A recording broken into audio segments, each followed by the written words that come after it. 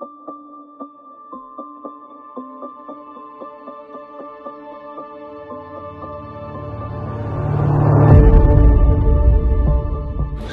we're here at Under Armour, and we've had a great day of meetings. I think the best part about today is going to be what's getting ready to happen. I'm going to surprise someone who's very, very special. Her name is Ellie. This is her. So I think as we're following the Ellie Marks story,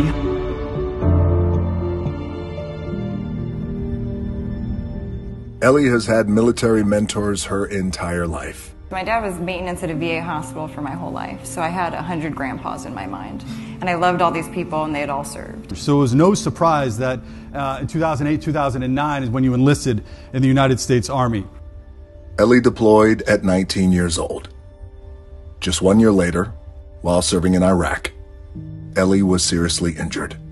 I became a swimmer on accident. I wanted to stay fit for service, and so I started swimming to stay in shape so that I could pass my PT requirements and stay as a combat medic. Ellie was a natural.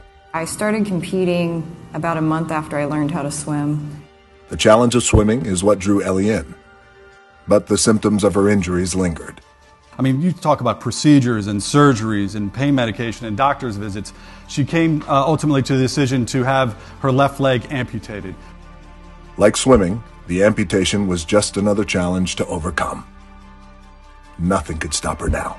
Within like a week, she was in the gym working out and pumping iron. Within 6 weeks, she was fitted with her prosthetic leg and learning how to walk again. I love the uphill climb. Swimming 6 days a week and training in the gym 4 days on top of that. She doesn't believe in excuses. I love training. I love the grind. Ellie has spent her entire life defying the odds.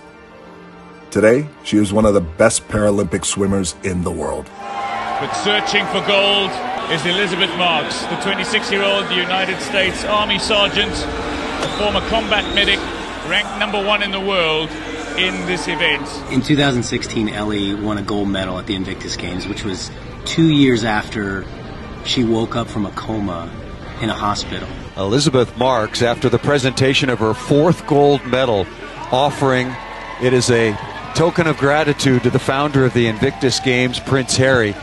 He declined, but then Elizabeth Marks just was not going to be turned down. She's so selfless that she gave the medal back to him and told him, give this to the hospital that saved my life. Every single obstacle has been an opportunity, whether it's being at-risk youth or getting injured in Iraq or going on to life support in London or having my amputation. It's all taught me so much more than it's taken from me. Before we let everybody go here, one more thing. I'm going to pull it up right now. All right, so this message goes to the UAE.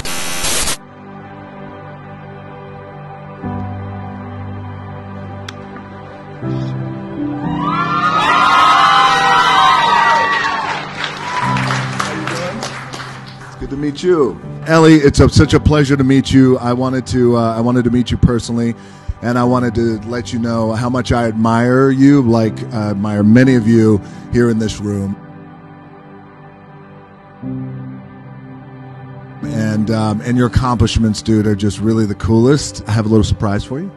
This is Kevin Plank, ladies and gentlemen. He is the founder of this great company. I would like to bring out Brian Steorts. Thank you. Brian is from Flags of Valor. This flag is inspired by an article that I read up on you about the things you carry.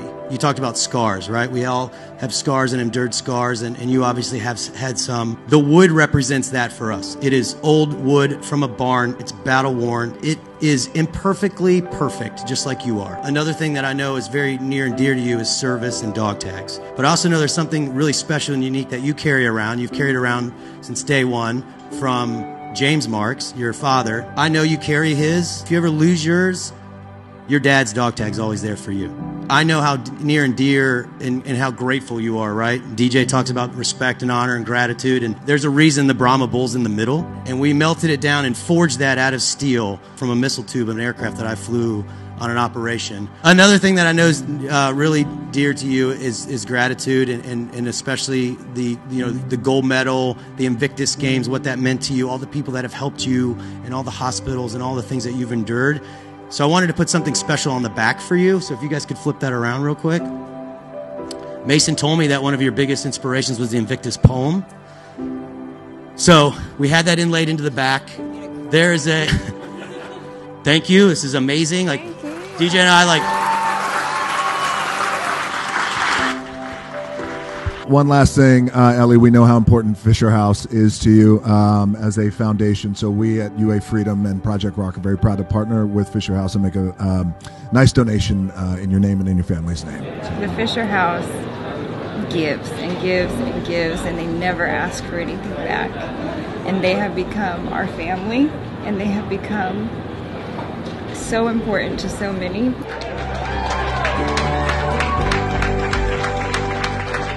Today was very special. It's very encouraging to see a brand that puts so much love and effort into veterans. Having The Rock to be our champion, have him stand up for a demographic that doesn't always get heard, to give us that voice. It's nice to know that even when people are that successful, they can remember that there are people that look up to them and that their word means a lot.